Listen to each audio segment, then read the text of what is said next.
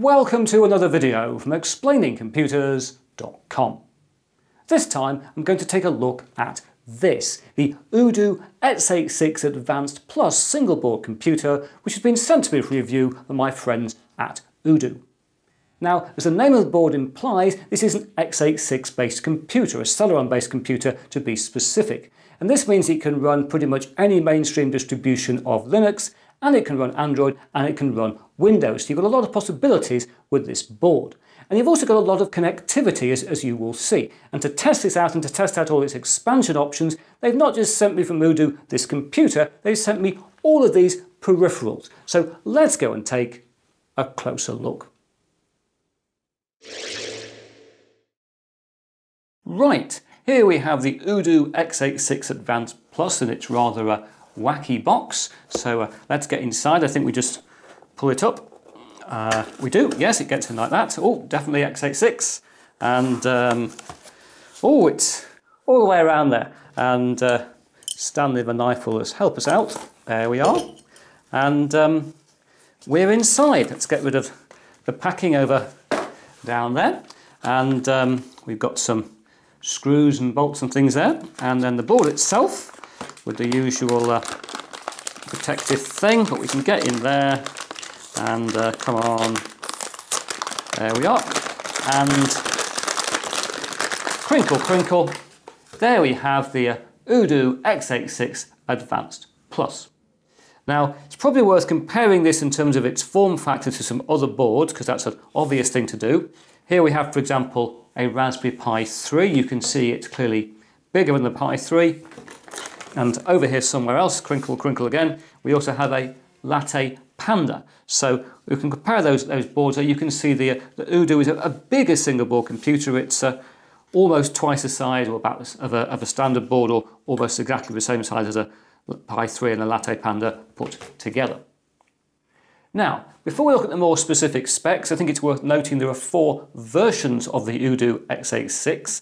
There is the x86 Advanced Plus that we have here, which is a quad-core Celeron CPU running at 1.6 GHz, boosting to a 2.25 GHz, 4 GB of onboard memory, and 32 GB of flash storage. And this board costs $165 plus VAT and taxes and shipping and that type of thing.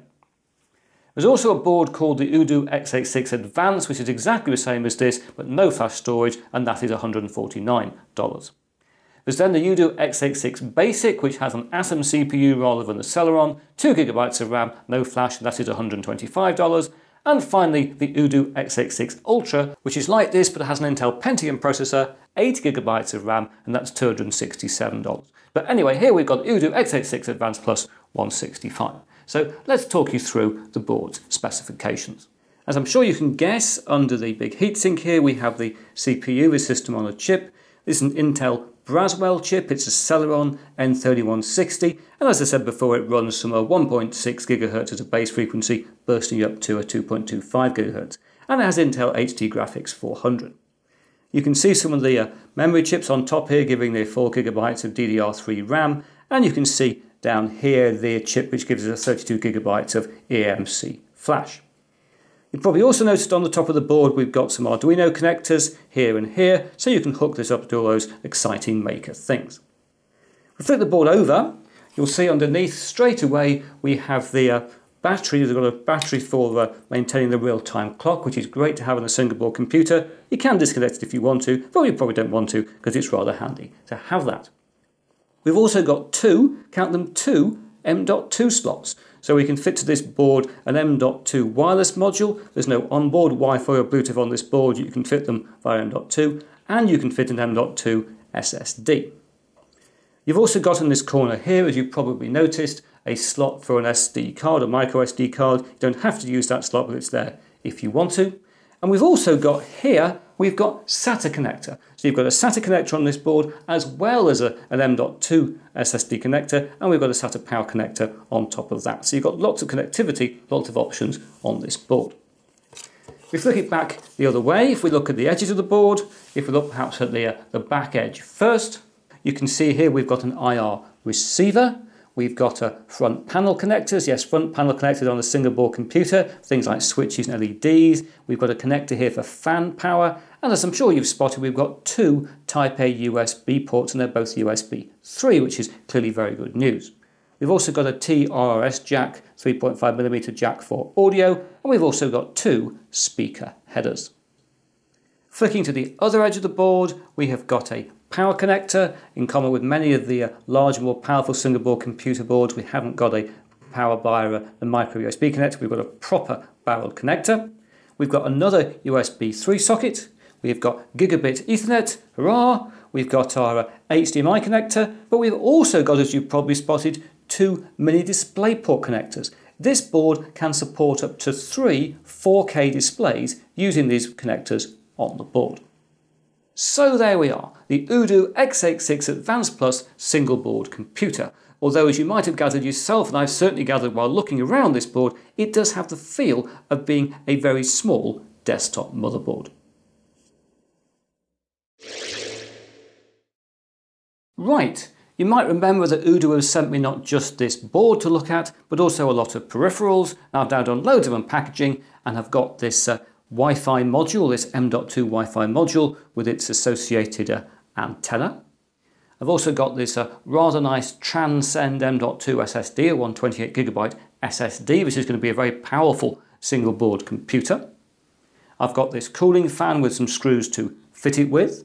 I've got these two cables, a SATA power cable and a SATA data cable. I've got a power adapter to obviously power the board with. I've got this acrylic case kit, and I've even got this HDMI lead, this UDOO branded HDMI lead. I don't think I've seen before a single board computer branded HDMI cable. But we'll now fit these things to the board, and I think I'll start with this, with the M.2 Wi-Fi module, this tiny weeny little thing. So I'll just fit that to the board here. Goes in this M.2 slot, and then we just apply some mounting hardware that came with the board. There we are, that's nice and secure. We need to add now its antenna, which just clip on like this. Overjoyed of being able to speed things up while I show you things. We can now put in the M.2 SSD in like this, and again applying mounting hardware. And there we are, we've now got our M.2 devices, so I can show you that mounted on the board. Hand tight's absolutely fine now. I should have got a pair of pliers probably, but I didn't. Anyway, with those in place, we can now take the cooling fan and we will fit it on the top of the heatsink. We'd probably get away without using a cooling fan on this computer most of the time anyway, but as we've got one, we will fit it. Slightly wonky, but it's nice and firmly in place. And then finally, we will take the bits of the case and do a rapid case assemble.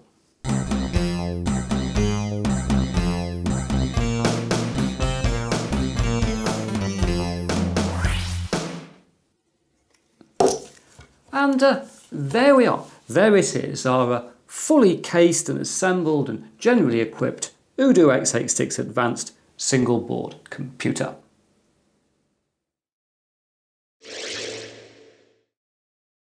Right, I've now got the UDOO all connected up and running, and I thought I'd start by showing you this, which is where you get, if you press escape multiple times during boot up, you get to this BIOS screen. So I thought I'd show you this because it's so unusual and so nice to have one on a single board computer.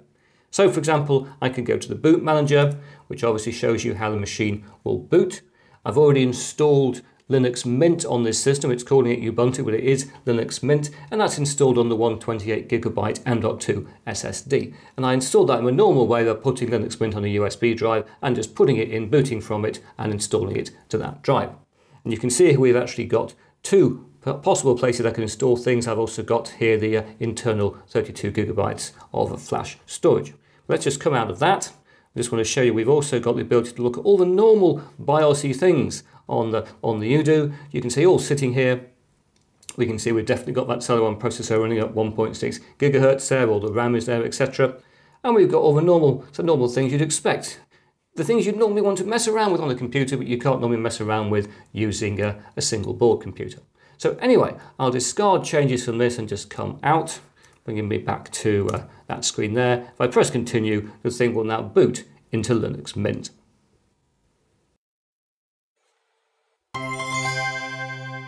And there we are. We've arrived in a Linux Mint running on the UDOO x86 Advanced Plus. And if I just show you the normal kind of Linuxy stuff, it's all there, looking just like Linux Mint.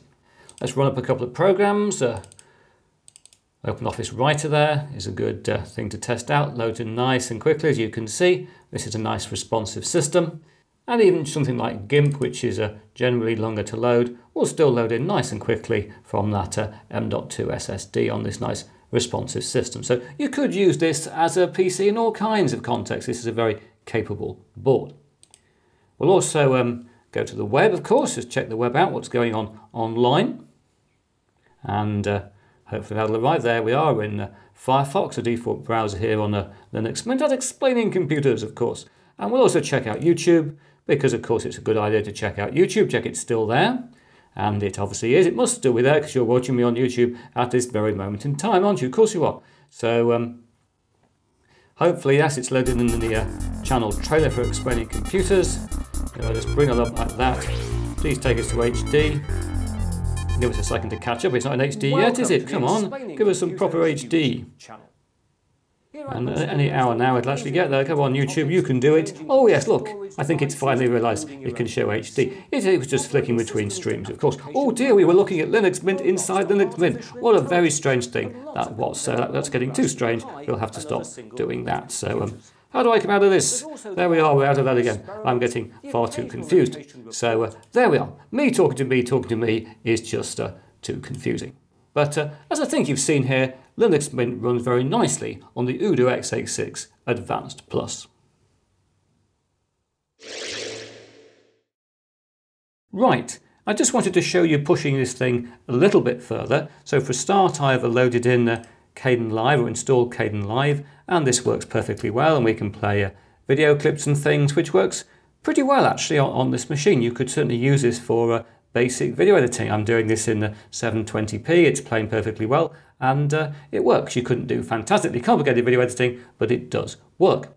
What else I've done also is to connect in another monitor. So if I flick to this view here, you can see I've got two monitors connected. The other one is a 5.4 monitor, just because it's what I had available. I could actually make work with the system and record it if by pointing a camera at it. But as you can see, I can drag across and do things on different monitors, which is rather good. So I could pull up over there. I think I've got a video file which I can have over there, and I could also have over here Kden Live again. And in theory, I could go over there and play that video file. If I go and hit the right button, there we are. Play that video file. There we are. That's going. And I could come back to Kden Live and go monitor, and I could do switch to full screen and play that video file as well. So we've now got video files playing on two monitors. I never before had a single board computer playing two videos at the same time.